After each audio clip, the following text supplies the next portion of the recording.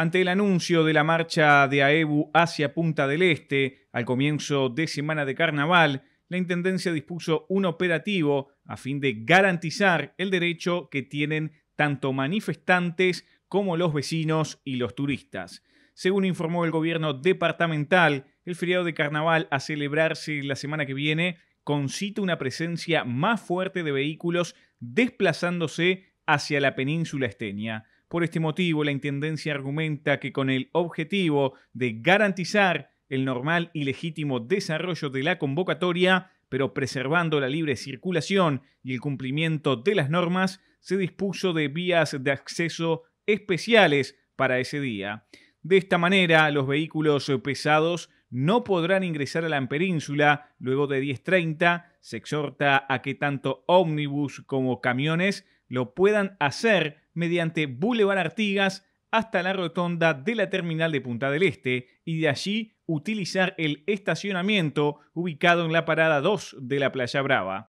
La comuna asegura que la protesta podrá ingresar hasta el punto de encuentro que se haya fijado, en tanto y cuanto no se vea afectado el tránsito o se busque la realización de piquetes que enlentezcan la libre circulación, así como el desarrollo del comercio en la zona que depende de la llegada de turistas estas fechas. La Intendencia exhorta a quienes lleven adelante la movilización a respetar las leyes actuales para que quienes quieran continuar trabajando lo puedan hacer.